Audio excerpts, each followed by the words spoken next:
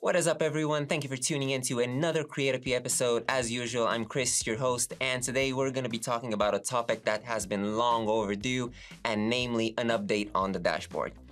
Now, over the past few months, we've been getting a lot of feedback related on the dashboard. We had a couple of calls with some of our users, and we think that we're finally getting close to launching Dashboard 2.0. And before we do that, we just want to make sure everyone is aligned with what's going to happen.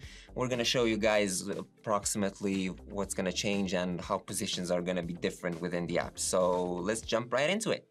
Right, first order of business, projects. So they used to be on the left side of the screen. We moved everything to the top.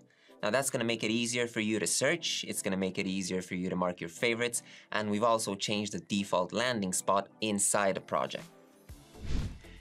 Now the My Design sections will be removed and everything will be transformed into a project. The owner of that project will be the owner of My Designs. We strongly believe that a team owner should have access to the entire content of the team, so that's why we decided to go with this. And we've also decided to change the position of the brand kit, again from the left side to the top side, and we have also discontinued the My Uploads library. Everything that you had in My Uploads will be transferred into a brand kit.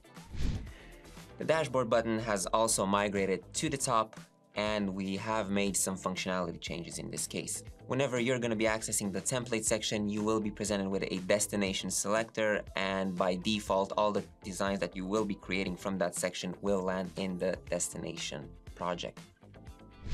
And last but not least, we've decided to move team settings and the trash into account settings. So from now on, whenever you feel like making changes to your team or just accessing the trash, remember that you can access account settings from the right top hand menu.